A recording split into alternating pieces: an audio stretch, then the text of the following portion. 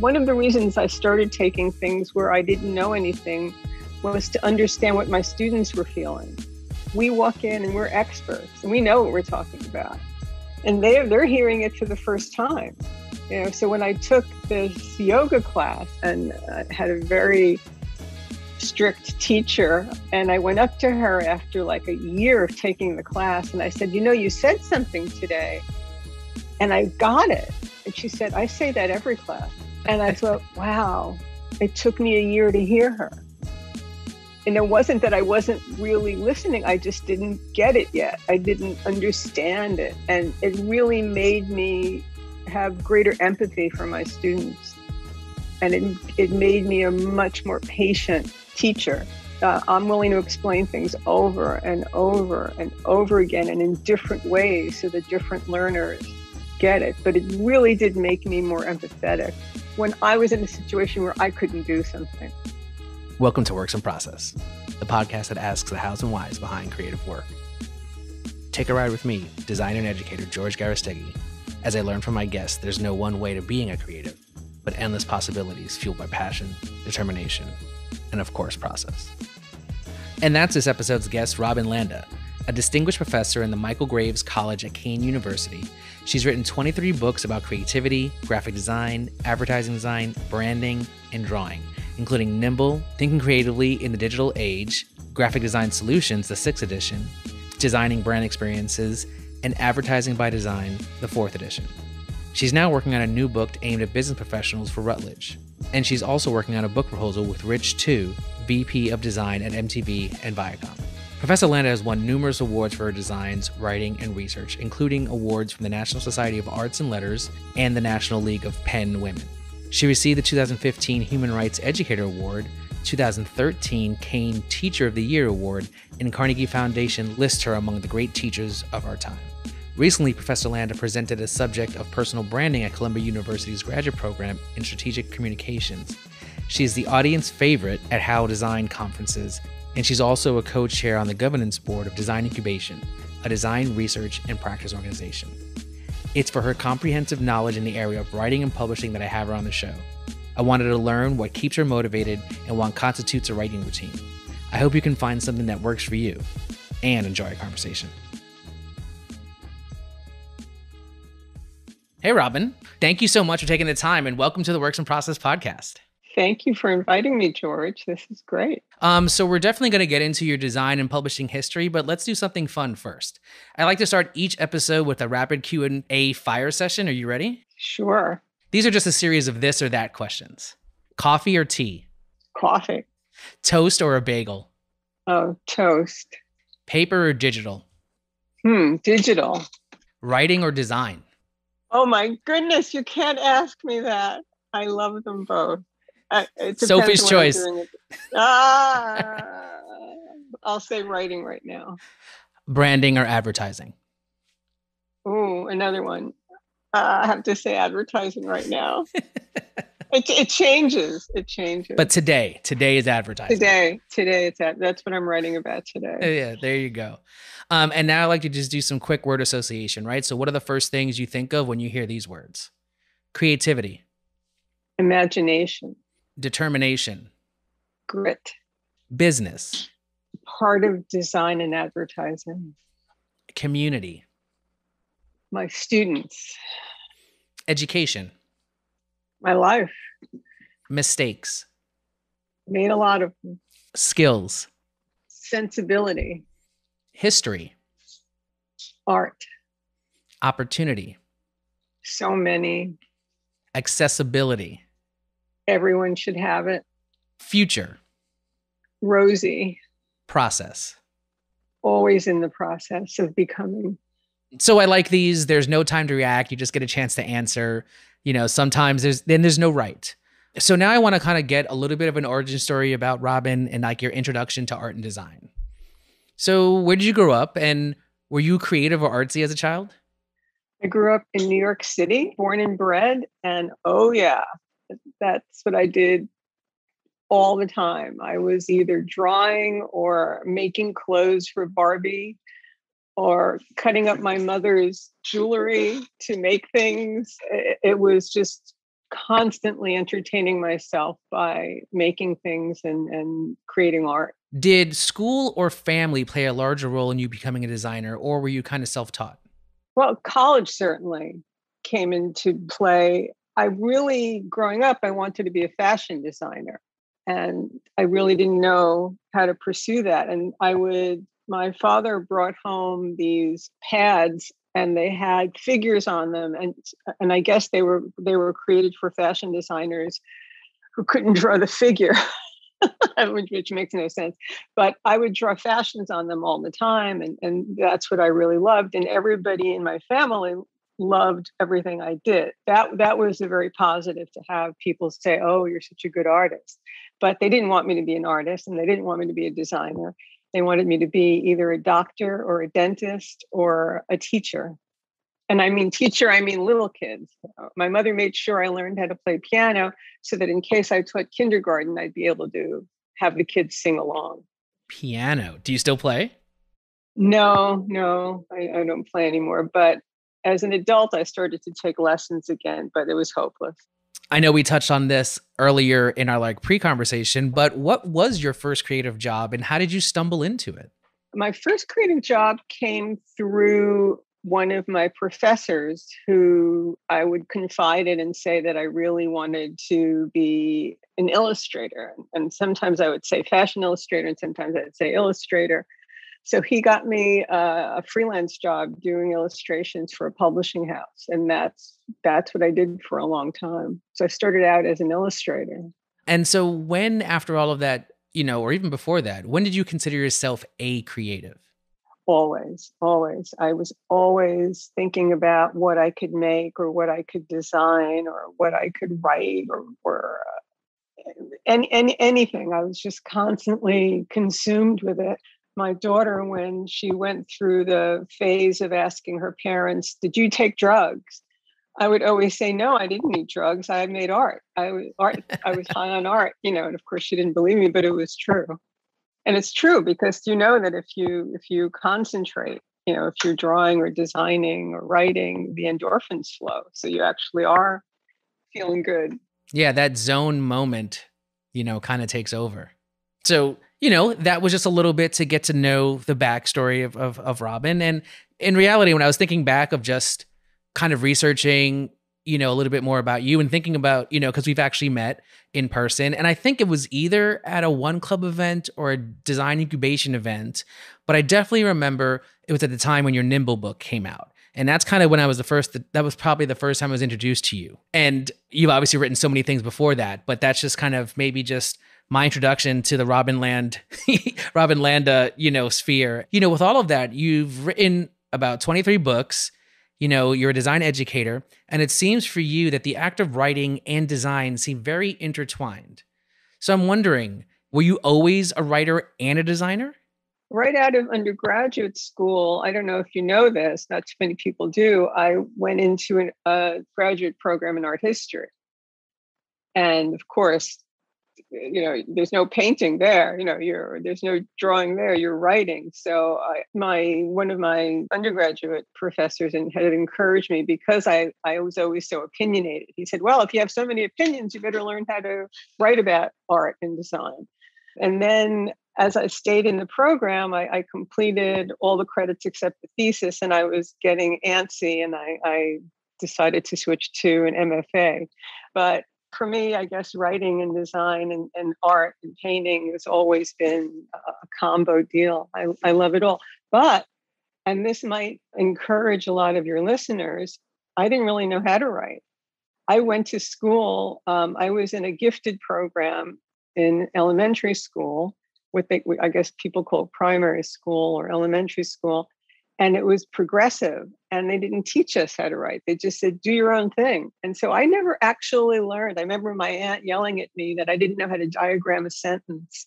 And I really didn't know any of the mechanics. And I really struggled in graduate school in art history when there were really conventions and great orthodoxy about how you approach academic writing.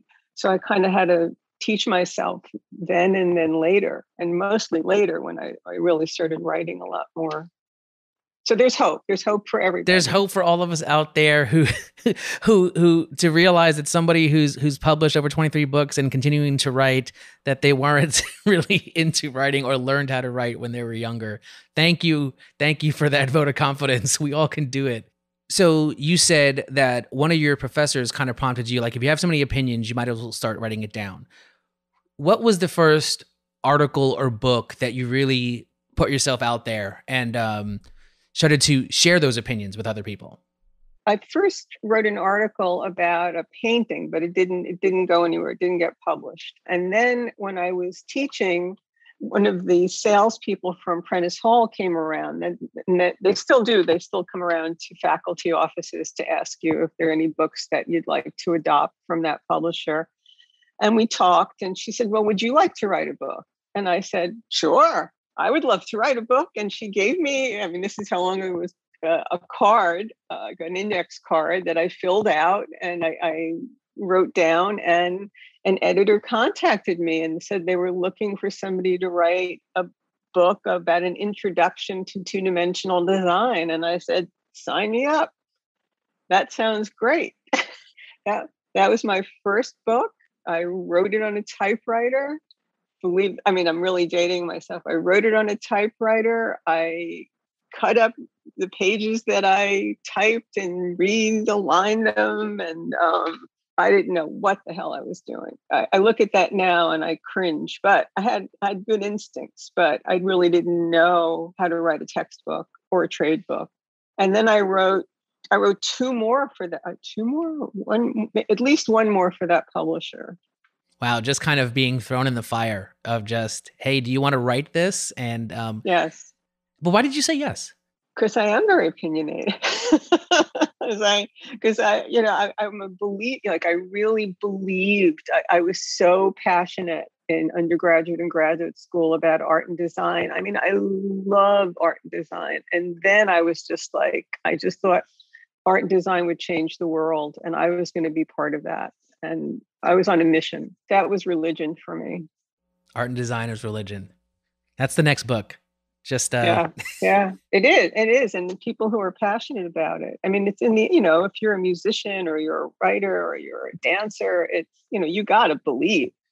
Otherwise, it's just right. Otherwise, why are you doing it? Right. Otherwise, yeah. I mean, you got to be a believer.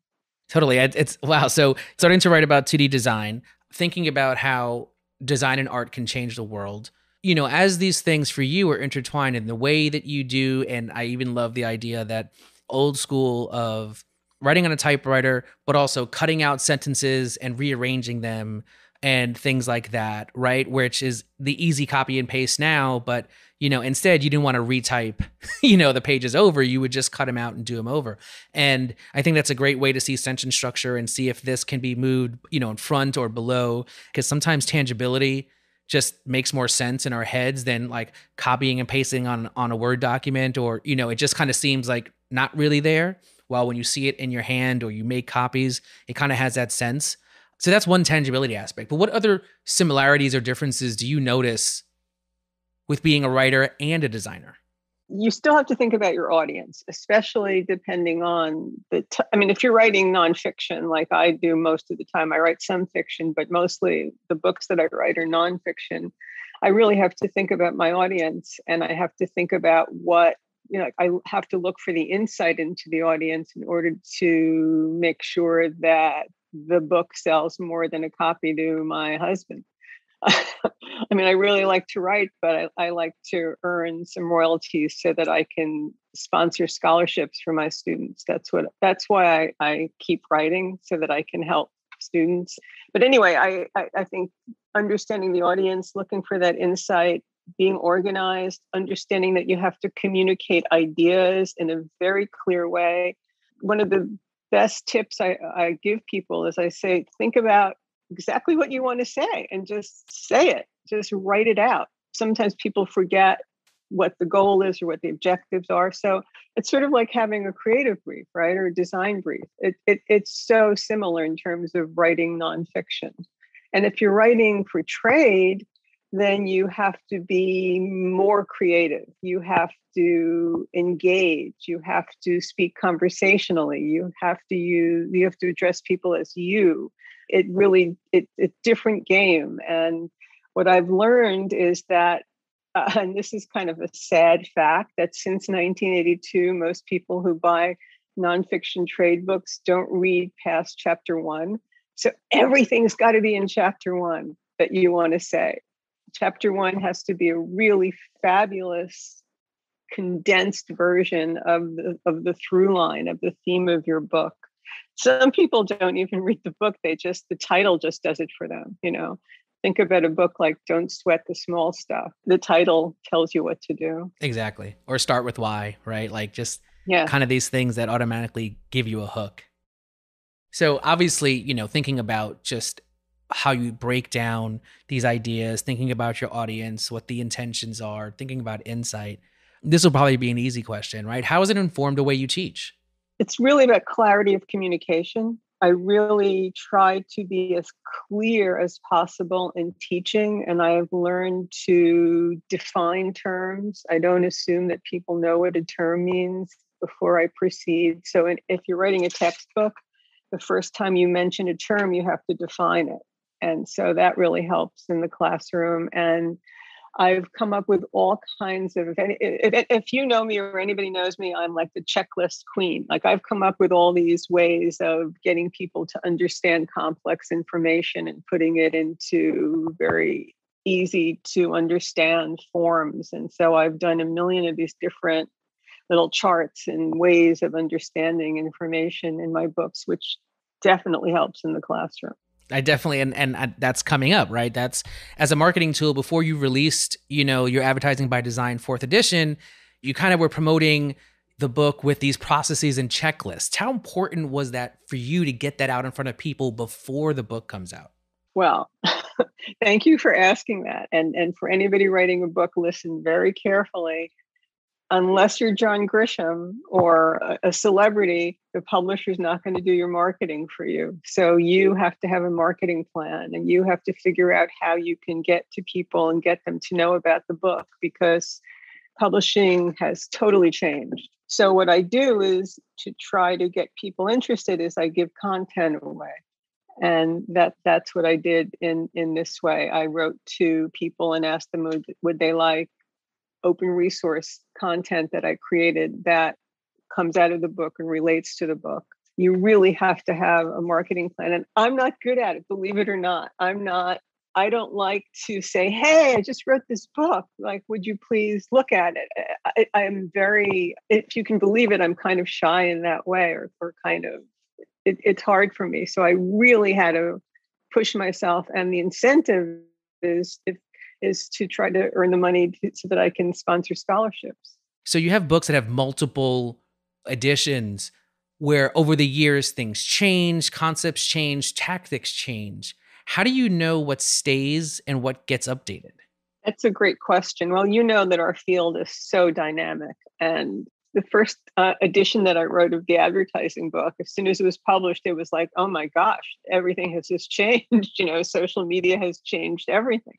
So our field's graphic design, there's always a new digital form. And to me, there's enormous crossover among branding, graphic design, and advertising. And like if you're designing a website or you're designing for social media, what are you really doing? Are you, especially if you're thinking about social media, is that branding? Is that advertising? Is that graphic? Like, where does it fall in the communication design sphere? So I have to just keep everything up to date. So, you keep all the theory, the fundamentals the same. I keep certain classic illustrations the same. And because it's not a journal, I have to really pick examples and illustrations that are classic, that will last for 4 or 5 years, as opposed to you getting the new issue of Communication Arts, right, and seeing the latest stuff. And then you have to get permission to use all the images. So it's difficult process. So I try to refresh it. The law is that you have to change at least 25% of a book for a new edition. That's the law. That's legal. But once I start, I change at least 40 to 50% because I'm just like, oh, well, I really would like to change that, and just to keep it very cutting edge. How do you keep track of that? Like, how do you know that you've did 40 versus 20? Is it because I'm taking out chapter 17 and replacing it with a whole new chapter? Is it because the interview that I had is now with a new person who gets a different perspective? Like, how is that gauged? You have to actually give them a list of what you're going to change. You have to actually have a plan in both your proposal for the new edition and then for marketing purposes, because somebody will say, well, what did you change? Can I just buy the old edition? And so they want a kind of comparison. So I do change interviews, I change case studies, I change examples, I change out maybe branding and storytelling should be two different chapters. I try to keep the chapters the same so that teachers don't lose their marbles if they're using, like, oh, now look, two-dimensional design just moved to chapter 3. Wait a minute, what? Like, so you have to be mindful of the people who've been using the previous edition. So I just try to stay within the structure, but give them brand new content that is absolutely cutting edge and relevant. But you do have to offer the publisher a plan. That seems very interesting that you kind of have to, I guess, sell the concept of an updated edition to the publisher for, I guess, the ability to, is it something that you go to them with, that you want to update this? Or do they sometimes come back to you and say, hey, we would like an update of this? It depends. Usually they'll come to you. If it's selling well, they'll come to you because in this market, they need to keep refreshing it in order to sell new copies, because people will just buy used copies. And the publisher doesn't make any money on a used copy. I don't make any money on a used copy. And there's also piracy, which is a whole other, I don't know if you know the whole funny story about me and a new level of piracy that took place. But anyway, they often come, if the book is selling, they'll come to you for a new edition. And if the book isn't selling, but they want your name on their list, they sometimes will put out a new edition just to keep you. To keep you part of their roster of writers? Right. Interesting. So now you're thinking about, right, they're coming to you to, formulate and refresh ideas. You're trying to battle, I guess, the new digital age with the way content gets updated, but also, like you just mentioned, piracy. That things happen and PDFs run rampant, or books or ebooks change hands, or who gets rights to that. Obviously in the early 2000s with music and publishing and Napster and all that stuff like that, right? Seems very similar probably in the publishing industry, where people can just kind of find copies of things and then utilize that. But usually when you think about that, what do you say with people who can't afford the book, the people who want the content? And I would say maybe even our students who these books are, as reference books, if they go to the library, they're not going to have 15 or 20 of these for everybody to take out. They're going to have one and they're all going to fight over it, right? So you have the opportunity of getting an ebook, which sometimes doesn't feel as impactful. But then, they find they come across your book that somebody else unfortunately has pirated, but for them, they're gaining content. How do you grapple with that? Because you probably understand that it's like a double-edged sword. It is. And it's the same. The music industry deals with the piracy. I think the libraries have to have a couple of books. I think they have to have them on reserve. I think the publishers need to lower their prices. I've been saying this for years.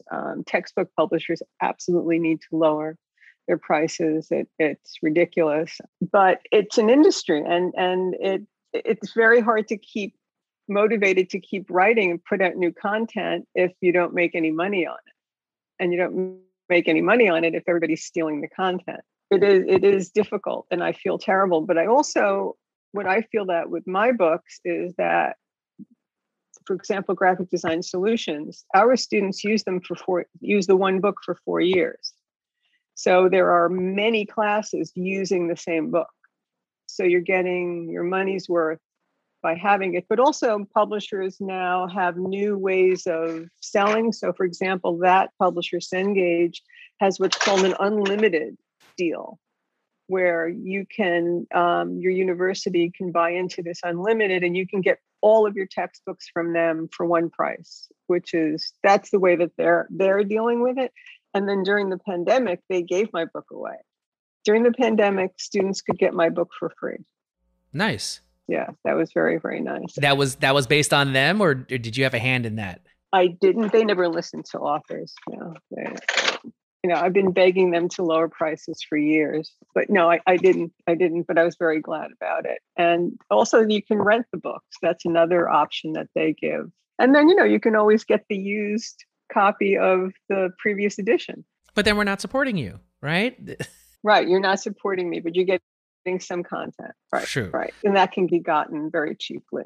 Because I do think there is a difference in, sometimes you get an ebook and of course you can read the content, but as designers and people who create books, there's such a tangible aspect to the flow and the layout that you wanted, the way that a large image could be on one side versus a bunch of body copy, or even just a large headline on the other, which you don't really get that same experience in, an ebook, which is sometimes one of the reasons why, I never really go for the ebooks, because it just doesn't really feel the same, and I mean, yeah, I may be an old school person who likes to flip through and just hear the pages, but I think there's a tactile nature of just knowledge and recollection of content and information that comes.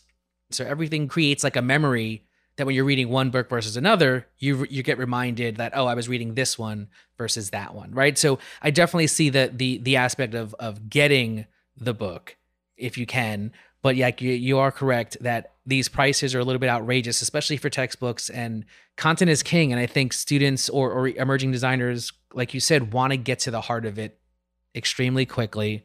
My books are always like pencils in the margins, a bunch of little tabs. Like, it's crazy. And I don't even know why I even mark some things up, but I know that if it's there was a reason that I needed to remember. Well, I'll tell you two things. One, that I get people writing to me who I don't know, telling me that they bought graphic design solutions in college, but they keep it on their desk at work because it's a reference. And if they're thinking about a logo and I have all this background on logo, they can look that up. The other thing is that Graphic Design Solutions, I think, is the very first interactive textbook in graphic design. So that publisher published it on a proprietary platform called MindTap. And so I had to write a version of it so that people could interact with it. And that's very cool. Yeah. So you can zoom in, you can look at images, there are little quizzes there. It's like really cool. I think that's great, but I think it's obviously, like you said, you're doing almost a whole other book. Yeah. I had to create content just for that platform. Yeah. The Meg's book is published by Wiley, who publishes my advertising book. And a lot of the art history books were on the front line of interaction because you could really zoom in and look at these, wonderful works of art and design up close and scrutinize them. Very interesting. So you mentioned one of the things that educators and students use these as references. Did you always think of your books as textbooks? No, it's interesting. A close colleague of mine said, well, you just write textbooks. I said, no, actually, I don't. Only two of them are textbooks. Everything else that I've done has been a trade book. And in fact, I've written like a drawing book that's a trade book on here, learn how to draw in your spare time kind of book.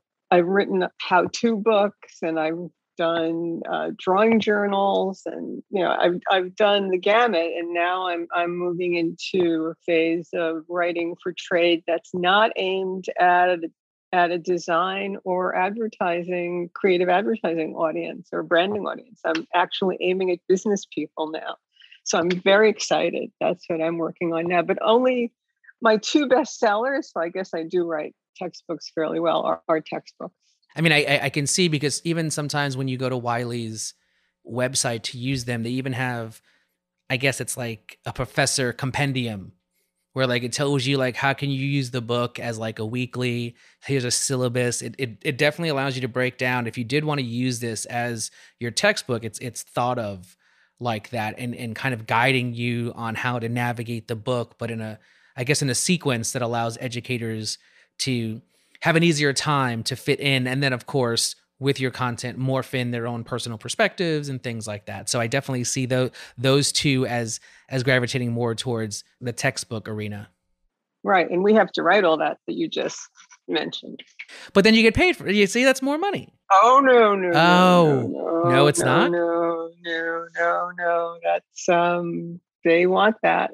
That's part and parcel. Some people refuse to do it, but I do it because I figure it'll help professors and adjuncts, and it'll ultimately make it a better product. So I always do it. I always provide a ton of ancillary instructional materials. Well, thank you for that. I appreciate that. Oh, you're welcome. And so, you're thinking about how writing helps you clarify information, how it starts to inform the way you teach. And, like you mentioned, when you're introducing new terms, you have to define them and things like that, right? So it allows, your class to kind of be on the same page. I just recently read, I guess you had a recent One Club article that stated, like, my advice to anybody writing a book, an article, or copy, or a short story is to write in a non-negotiable activity is like brushing one's teeth. How do you keep up that routine? And what is that routine? I have a lot of non-negotiables in my life, and that's the way that I do things that I might otherwise say, well, maybe I'll just go watch Netflix. My workout is non-negotiable. In other words, I don't argue with myself. I just do it. And once I do it, I'm very happy that I'm doing it. But I really like to write. I look forward to it, and not everybody feels that way. And I think that's where the problem comes in for people. And I think my best advice is that if you like to talk, you can write, because it's pretty much the same thing. Then you should just record yourself and have your ideas flow out that way. You shouldn't feel stymied because you're using a different medium to communicate. I really think, especially for faculty and designers who teach, it's really an extension of what you say in the classroom. You just always just have to make sure that there's clarity to the communication. And there are a lot of handy books to help you become a better writer. I really like it. I really like to write because I like to make things. I like to think. I like to think things through. I like the endorphins that flow when I'm in the process of doing something. In fact, sometimes I forget about meetings and stuff because I'm like writing so much that I forget to do anything else. Well, that seems amazing. I need to get to that Zen moment. I like the idea of non-negotiables. Where did you come up with that? How did you kind of, I guess, figure that out of I'm not going to argue with myself on these couple of things or a bunch of things that to me are important? I think people waste a lot of time arguing with themselves. It's like, oh, should I go to the gym? Oh, I don't want to work out, but I should work out. Like all this, like you can, as what Stuart Smiley said, you can should all over yourself. And I just don't want to waste time. I guess I'm practical. I'm a very practical person, and I just figure, well, let's just do it. I'm a dancer. I love to dance. And so if you say to me, oh, go to a dance class, like I got my clothes on and I'm out the door. But if you say, go to the gym to lift weights, I'm like, oh, okay. It's not something I love to do, but I know I have to do it.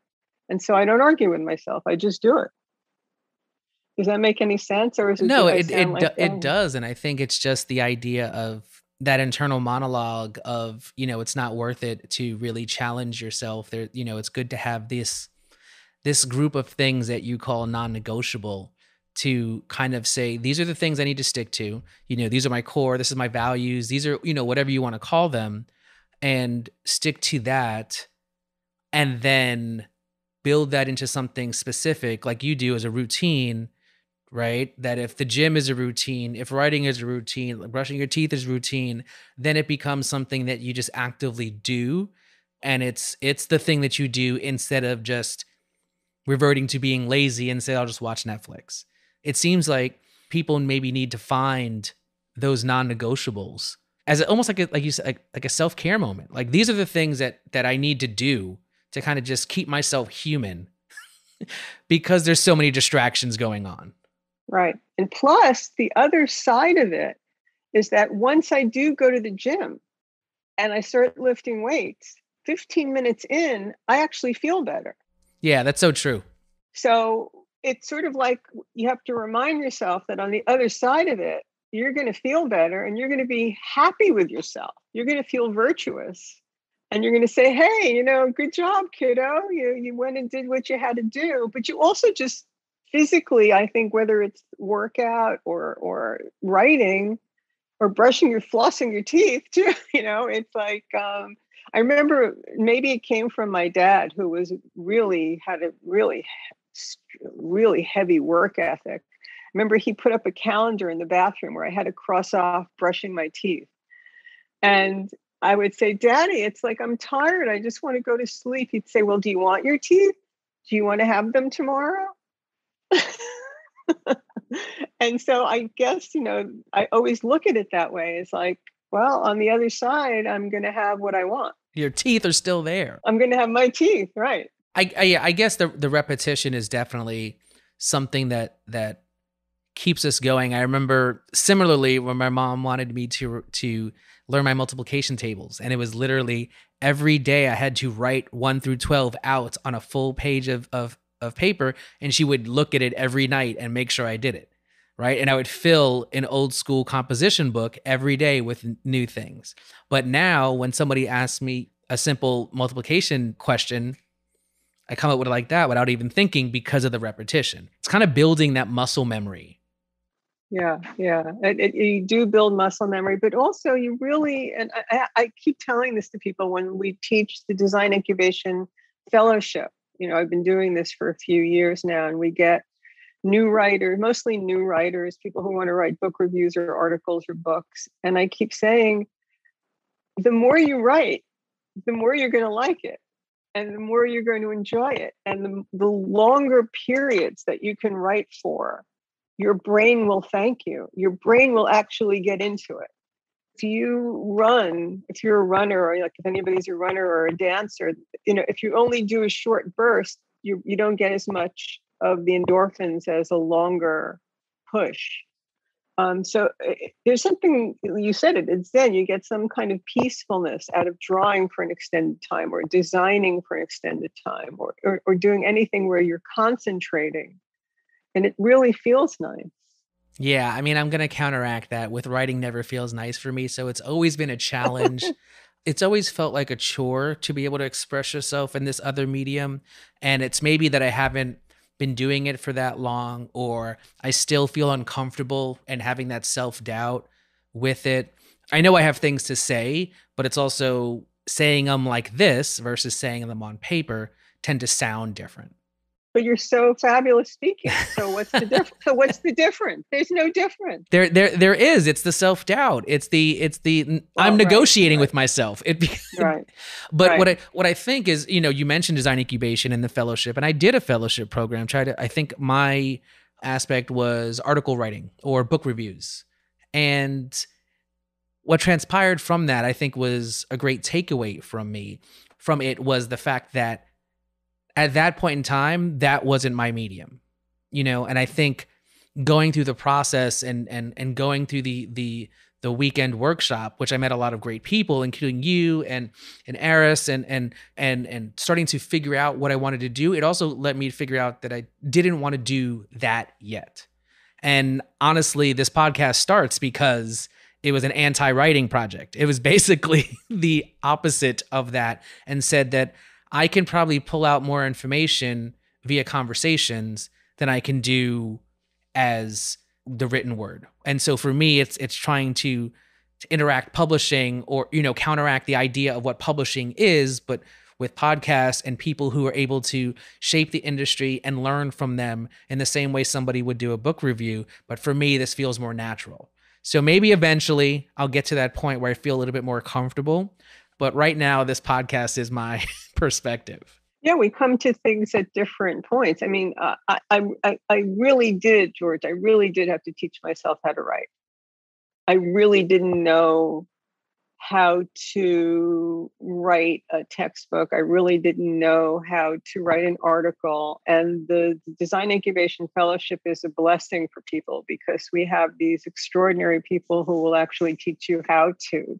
I mean, I had to struggle and do it myself. And I was lucky I had a friend who would look at my writing sometimes and say, well, keep going, kid. You can do it. And I read a couple of how-to books on writing, and reading really helps. True. Reading really good writers really, really helps. And you can sort of, if you have any kind of chameleon like quality in you where you can pick up style or substance from these people, that really helps. One of the best books, and it's a pleasure to read, is called On Writing by Stephen King. It's his memoir, but it also gives amazing tips on sentence structure that actually changed my writing. Take note, storing it in my bank of information. It's a fun book anyway, even if you just read it for pleasure. Yeah, I tend to read sometimes more for just like purpose, the idea of learning some knowledge or something like that. And for me to learn for pleasure or to read for pleasure kind of takes me out of it. But there's certain types of books that I'm just kind of allowed to engage, and it kind of just takes a flow, So it's definitely finding that balance, because I do agree that sometimes when you're just reading, it's firing off different synapses in your brain that allow you to kind of just go different places. And even like you mentioned with the workouts or any of that, when you're doing something different than what you're used to, it kind of frees your mind up to maybe go back to that thing that you were so stuck on and kind of find that solution, or find the ending or find the right typography, because you're no longer like forced to think about it. You're kind of just been letting yourself go, and the endorphins take over, and like all of the things that you've learned take over. And then you just, like you said, you just do. You're not thinking. And one of the reasons why I think that I consider myself maybe not a writer is because I'm overthinking it. Yeah, I think, or just people think that it's very different than speaking, and it's not. Or writing, you write emails, you grade papers, you give lectures, you do the podcast, you're fabulous and you're fun and you're interesting, and you could just speak it into your phone, right? No one says you actually literally have to use your fingers to do it. I think, and it's a journey. You're right. I mean, sometimes we're not at a point where we do one thing, and certain activities feed other activities. So maybe the podcast will feed your thoughts about writing. At one point, I started to do what I called lunchtime fiction. On my lunch break, I would write a short story. And I started writing more and more short stories. And I didn't know how to write a short story. My daughter went to Harvard Summer School and took a course. I forgot the name of the woman, with a great short story writer. And when she came home, I thought, well, let me get my money's worth out of this. Tell me what you learned. And she taught me how to write a short story. So I started writing them, and I started submitting them to literary journals, and they were accepted. But the reason I'm telling you this is that it actually, if I hadn't done that, I wouldn't be getting the book contract that I have now, because when you write for trade, you almost have to write like you're writing short stories. So teaching myself that enabled me to move forward in the direction that I really wanted to go. Also seems like putting yourself in a position to learn, like being okay with not knowing, or being okay with just taking on a new challenge, right? Somebody's like, do you want to write a book? You're like, sure. Yeah, no, you're absolutely right. I think bravery has something to do with it. And sometimes we have to coax ourselves. I remember when I was first started joining a gym, I would look into the rooms where they would have like yoga classes or other classes, and I'd look in, I'd be an outsider looking in, and I was afraid to go in. Everybody had these nice outfits, and they had mats, and they were doing these things. And I thought, oh my gosh, I can't do that. I'm an outsider. So I thought, well, you know what? I went and got myself a DVD for beginning yoga, and I taught myself beginning yoga at home. And then I went and took I just want to learn. And I never took ballet as a kid. My father was a dancer, and he taught me. I was homeschooled dancer. And as an adult, I went and took jazz classes and I just love to learn. I love to learn new things, and I don't mind being bad at them. I agree. I think the willingness to learn, and, as you just mentioned, the idea of not, or fearing that you would be looked upon or being bad, kind of sometimes inhibits our ability to do something that we're, apprehensive about.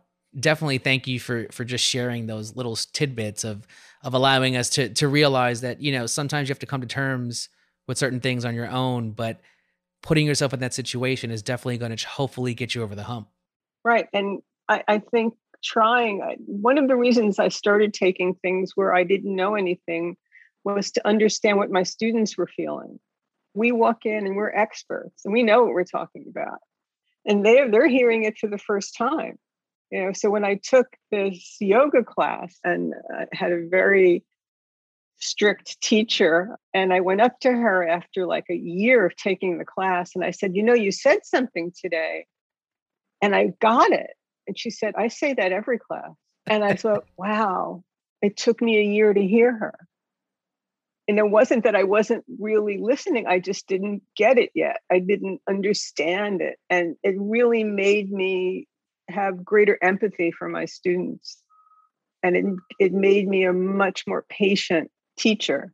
I'm willing to explain things over and over and over again and in different ways so that different learners get it. But it really did make me more empathetic when I was in a situation where I couldn't do something.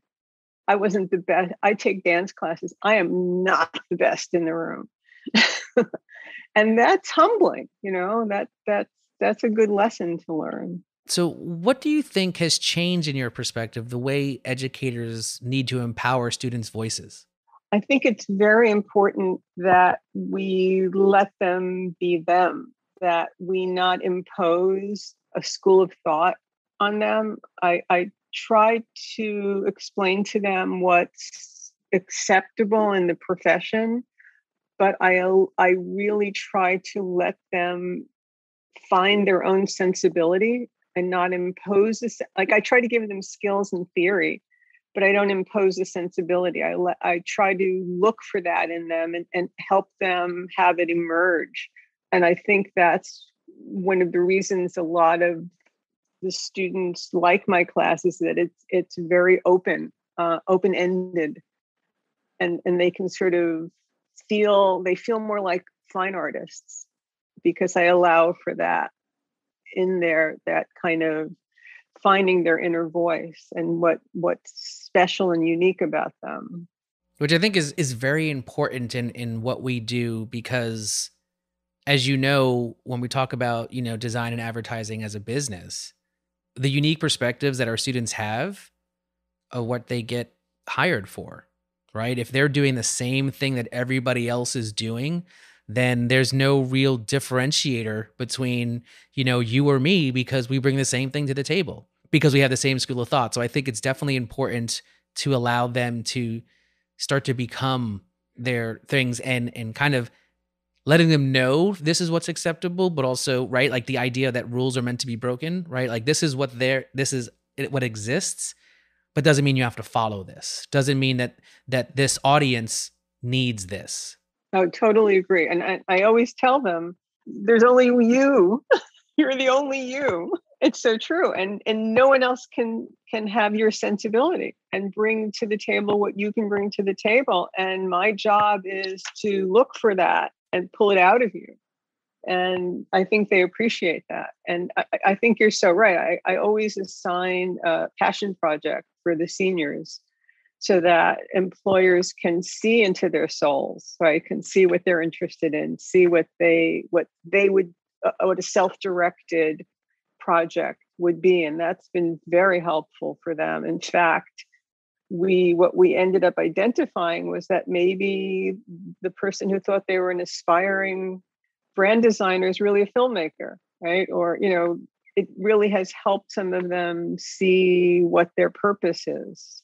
And that's what school is to explore and expand and I guess kind of debunk any ideas that either they've had on themselves or professors have had on them or families had on them. It's the ability to kind of take all of these pieces and start to figure it out. And, I would love to always find out that what you walked into the room with on day one as a freshman is totally different than what you left the school with, right? That would be, and I don't even really care about like design wise and what were you into creatively, but like, your experiences, who you meet, how empathetic you are now, like all of these things that go into why people go to school, like all those things, you would be a different person, kind of leaving because of all the experiences you have. Absolutely. Yeah. And your career path can change, and that's okay. If you're not supporting a family, that's okay. You can try to find yourself. My husband went all the way through getting a PhD in science, only to realize he really wanted to go to medical school. So you can take a very long path and then find out that you really want to do something else. A creative director I worked for got his undergraduate degree in illustration and then went back to school to become a graphic designer, and then went back again to create an art direction portfolio. And now he's a creative director in advertising. I mean, it's not always a straight shot. You have to find yourself. But that's our job as teachers, I think, as educators, to guide them and help them. I think I always see myself as a coach. Right. And you have so many, like, when researching you have so many good quotes. And I read another one that states like, my life's work is to ensure my students know what's possible and to open as many doors as I can. So how do we continue to do this, and what kind of support is needed for up and coming creatives? That's such an important question, George. I think what the One Club did during the pandemic was so important. They stepped up to the plate when agencies closed down and internships folded for students. They created a creative mentorship program, and they got tons of agencies on board to coach students and help students. Or somebody like PJ Pereira, who I think is a genius in the advertising industry, from Pereira Odell, is now he was the president of the Andes this year. And one of the reasons he agreed to it is if they would allow him to take young professionals and give them mentors, of the judges become their mentors. We all need to mentor, right? We all need to step up to the plate for young people. We need to diversify the industry. It has to be inclusive. There has to be equity. Agencies, studios, people with money, right? They all have to help young people get in. We have to diversify this industry. Agreed. That's kind of what I focus on. And with the ideas of connecting with people at the One Club, connecting with people at AIGA, one of the things that I always focus on is always making sure there's avenues and opportunities for my students and anybody who's like my students, right? So if it means discounted tickets, if it means, free codes to get into different things, I'm always advocating for the people who just can't afford what we're lucky enough to be able to do, right? Or at least just sharing all the free opportunities that are out there, so that, you can't say this is behind a firewall, this is behind a paywall, right? That the opportunities are there because, like you said, places like the One Club are starting to just break down what used to be, in the ivory towers, and now starting to say, we need to open this up. We can't just allow this to be with the same group of people, because then we're never going to change the industry. We're going to keep on having the same people because we keep on doing the same things. Right. The One Club's been really a wonderful role model in terms of their diversity and inclusion efforts. For years, they've had We're All the Black People conference and other initiatives, the AIGA. I mean, all these wonderful advocacy organizations must continue to support young people and open doors. My whole life has been dedicated to opening doors for my students, who at my university primarily are first generation college students, and they don't necessarily have somebody at home to help guide them. And so I really do see that as part of my role as an advisor in terms of careers and opportunities, to make sure. Nobody helped me in college, nobody.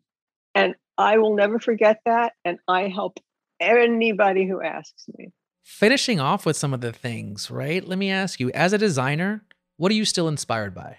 Everything. I mean, I love book. I love fiction. I love films. I love TV shows that are like really, really substantial. I get so excited about a great TV show or a mystery, and I think, oh my gosh, I could write that. Or I see my daughter and I we just finally went back to the movies last week. And the typography for some of the film titles were like amazing. And I was like, oh my gosh, look at that typeface. Look at that beautiful type treatment. I get like I'm still like a little kid.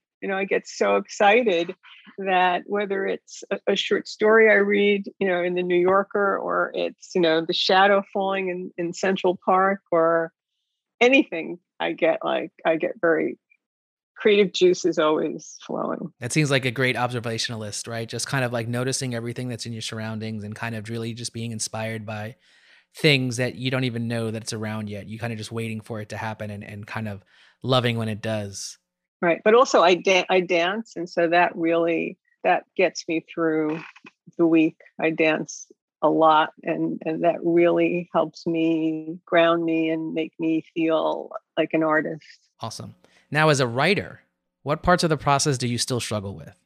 I think I struggle on several fronts. I struggle first with that insight into the audience, that like, why would they want my book? Why would they want what I have to say? And how can I say it so that they do think they need it or want it? So it's always still that audience insight is really critical for me.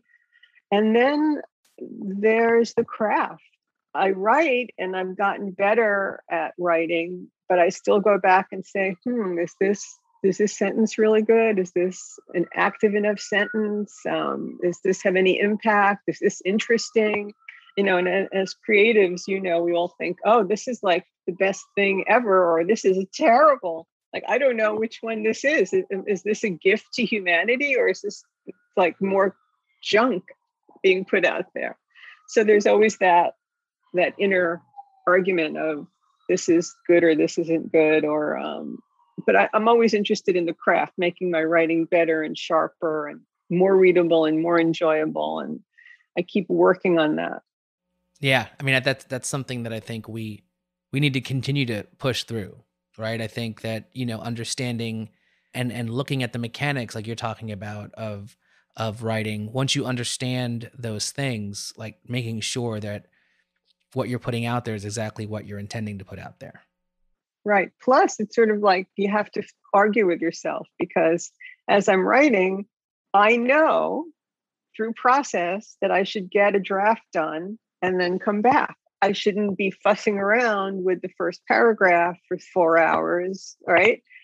And I know this, but I have to say to myself, come on, do the draft, come back to it. You're constantly, so there's always that struggle of it's like, eat your broccoli or eat your dessert. Like, what you should be eating and what you should be doing, but you don't always want to do it. Almost going back to what works. Like, stop doubting yourself or stop trying to shortcut it, or, just like, I know I'm supposed to do this. Let's just do it instead of, thinking that sometimes, I think that's when we get in trouble. That one time we try to shortcut it a little bit, and then we actually unfortunately take more time because we realize we should have just went back and started from the beginning, or did what we trusted ourselves in reminding ourselves to do it again the right way. And finally, what advice would you give a younger self entering design and advertising? Learn as much about many things as possible. Get your skill set, find your sensibility, but really become as educated as possible. Read fiction, listen to music, go to the theater, read about science, read about business, become as well educated as possible. Because if you're a graphic designer or a brand designer or an ad person, you're not just working on one client's work, you're working on multiple sectors and multiple industries. So you may have to do a logo for a tractor, or you may have to do an ad for a baby formula, right? And the better educated you are, the easier it will be for you to grasp that client's goal and industry. Perfect. Agreed. There's so many things you need to do to cross over and not just be totally in one camp. There's so many things that you need to understand a little bit because of just the industry that we work in, that touches so many other industries. You can't just think about it as just being creative. What different industries will you be working in, and who do you need to focus on? And the more you learn about the variation of audiences, the better you're going to be. And one more piece of advice: understand social justice. Really understand that we create cultural artifacts, and whatever we're putting out there are messages, and you need to scrutinize those messages, and you have to interrogate the images and the words that you use to make sure that you are not sending anything negative into the world, that you are avoiding stereotypes, that you are avoiding tropes, that you are being respectful. We want to make the world a better place. And there's bias, there's unconscious bias. So it's very important to understand what social justice is and what our responsibilities are as citizen designers. Couldn't have said it any better myself. Thank you for that. So where can listeners find out more about you, and can they connect with you on social? Sure. I pride myself on answering emails. So you can reach me at orlanda@kean.edu. I'm on Twitter. I'm on Instagram. I'm on Facebook. I'm all over the place. And then my website is robinlandabooks.com. Thank you for asking me that. Of course. And I'll add all that stuff to show notes so people can find it on the website, or tag you in posts that we use for promotions. Well, Robin, this has been a really amazing conversation. Thank you for allowing us to dig, a little deeper into kind of how you got your start in writing, and kind of that kismet moment of somebody just walking into an institution and being like, would you like to write a book? And look at where we're at now. We're 23 books in, where I think some proposals in the works or updates to things are about to be happening. Talked about the idea of starting to write for a new audience, this C-suite or this business-minded thing, which I think is going to be an interesting challenge. And I'd love to learn more about that, where the spark from that comes from, why taking on that new challenge is something that intrigues you, after all this time doing what you've been doing. But I definitely love a lot of the tidbits that you had for me and other listeners who are very apprehensive to writing as a creative process, to give us a little bit more tips and tools to kind of break it down a little bit so that we're able to really use and share our opinions in an effective way. So, Professor Robin Landa, thank you so much. I really appreciate you being on Works in Process. My pleasure. Thank you so much for inviting me, George. You're fabulous. Oh, thank you. I want to thank my guest, Robin Landa, again.